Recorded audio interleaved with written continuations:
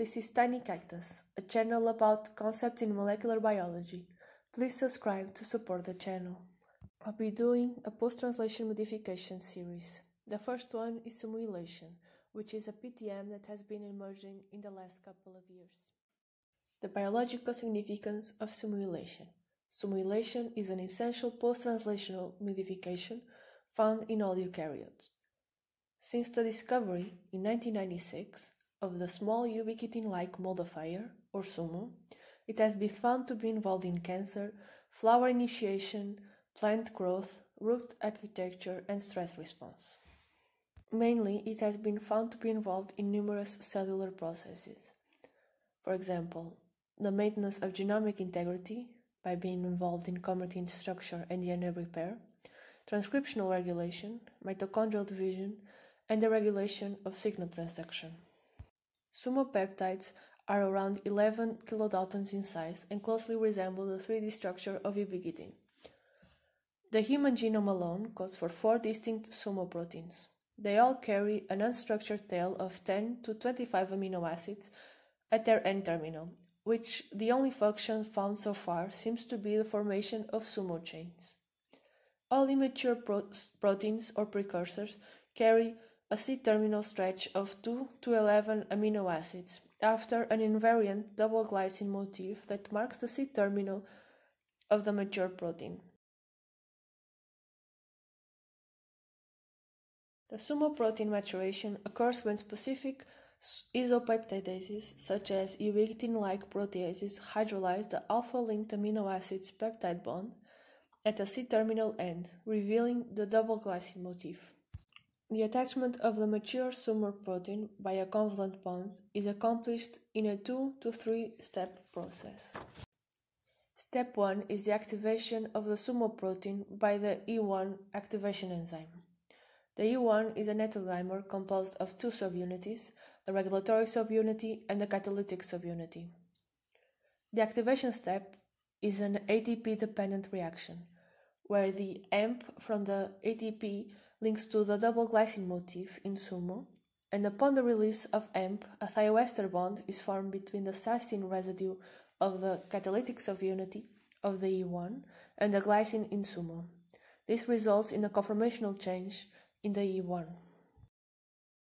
The SUMO peptide is then transferred to the 19-third cysteine residue of the E2 SUMO conjugating enzyme. This happens via a transfer esterification reaction. Unlike in ubiquitination, this E2 can transfer directly SUMO to the lysine residue in the target protein. The lysine residue is usually in the consensus sequence that is shown here, where this stands for a large hydrophobic residue and X is any other amino acid. Other motifs that are targeted for Sumoylation have also been characterized, but will not be discussed here.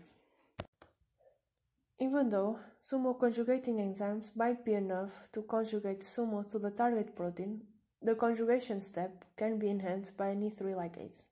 SUMO E3 ligase are able to recognize substrate, allowing for a more specific process. In plants, proteins that mediate the formation of SUMO polychains have been described and designated of E4 PLs. Sumoylation is a reversible process by the removal of the SUMO modifier from the target protein. SUMO proteases have a dual function. They are involved in the maturation process of the SUMO precursor and in the hydrolyzing of peptide bonds to release SUMO from target proteins. In yeast, 2 SUMO proteases have been found, ubiquitin-like protease 1 and 2. These enzymes have different specificities and distributions in the cell. For instance, ULP1 is mainly distributed around the nucleus, while ULP2 is unevenly distributed in the cytoplasm. In mammals, the homologs for the ULPs are centrin-specific proteases, or CEMPs, which have been found along with another class of SUMO proteases.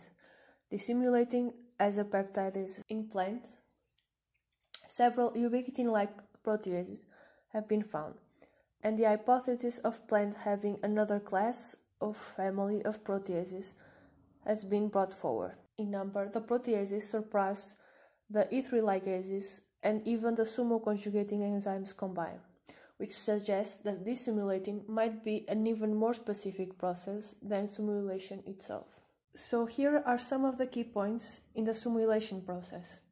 Sumo precursor C-terminal tail is cleaved off to expose the double glycine motif. The sumo protein is activated in an ATP-dependent process by the E1 activation enzyme. A thioester bond is formed between the cysteine residue of the sumo activation enzyme 2, which is the catalytic subunit, and the glycine in sumo. The sumo protein is transferred from the sumo activation enzyme 2 to the cysteine residue in the sumo conjugating enzyme 2 via a transesterification reaction. The sumo protein can be transferred directly from the sumo conjugating enzyme to the lysine residue of the target protein. E3 ligases can enhance the conjugation process. E4-PAs mediate the formation of polychains of sumo in plants. Sumoylation can be reversed by sumo proteases, which cleave off the sumo modifier of the target protein. So here I leave you with an overview of the simulation process. If you want to know more, please leave a comment, like, and subscribe. In case you want to know more, I leave here some of the reviews in which I based this video.